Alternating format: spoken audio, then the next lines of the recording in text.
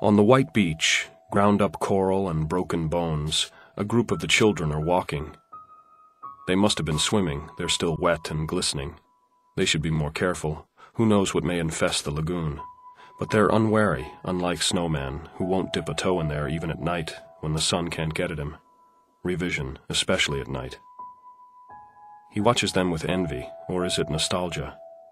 It can't be that. He never swam in the sea as a child. The children scan the terrain, stoop, pick up flotsam. Then they deliberate among themselves, keeping some items, discarding others. Their treasures go into a torn sack.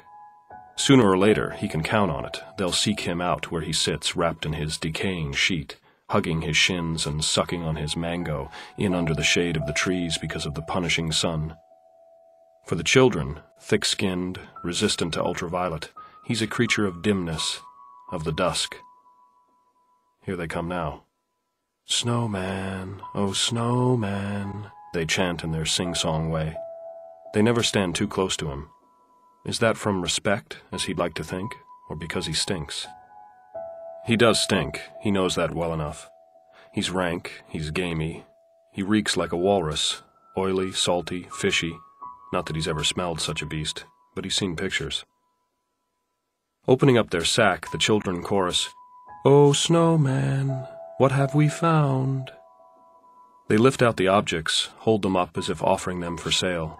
A hubcap, a piano key, a chunk of pale green pop bottle smoothed by the ocean, a plastic Bliss Plus container, empty, a Chicky Knobs bucket of nubbins, ditto, a computer mouse, or the busted remains of one, with a long, wiry tail. Snowman feels like weeping. What can he tell them? There's no way of explaining to them what these curious items are, or were, but surely they've guessed what he'll say, because it's always the same. "These are things from before." He keeps his voice kindly, but remote, a cross between pedagogue, soothsayer, and benevolent uncle. That should be his tone. "Will they hurt us?"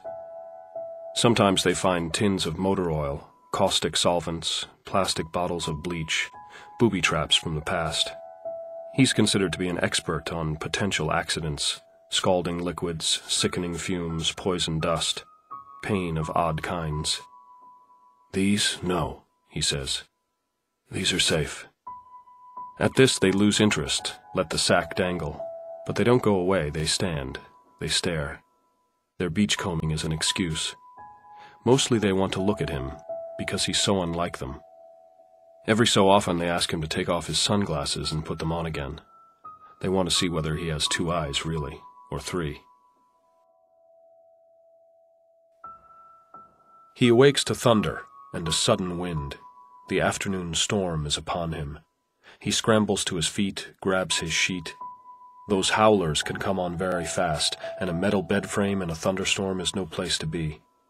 He's built himself an island of car tires back in the woods. It's simply a matter of crouching on them, keeping their insulation between himself and the ground until the storm is over.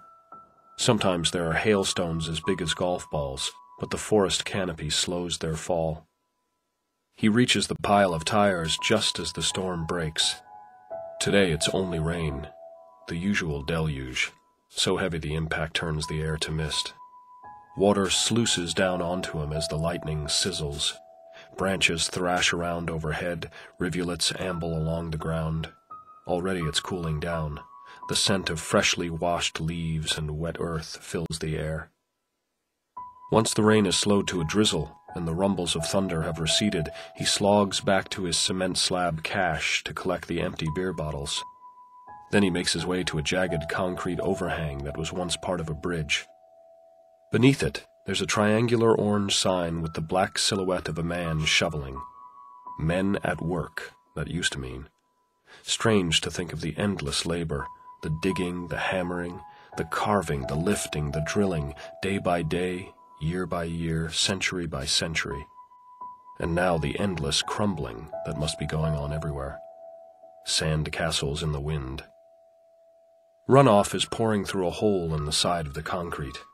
He stands under it with his mouth open, gulping water full of grit and twigs and other things he doesn't want to think about. The water must have found a channel through derelict houses and pungent cellars and clotted-up ditches and who knows what else. Then he rinses himself off, wrings out his sheet.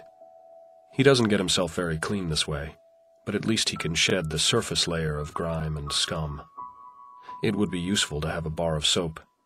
He keeps forgetting to pick one up during his pilfering excursions. Lastly, he fills up the beer bottles.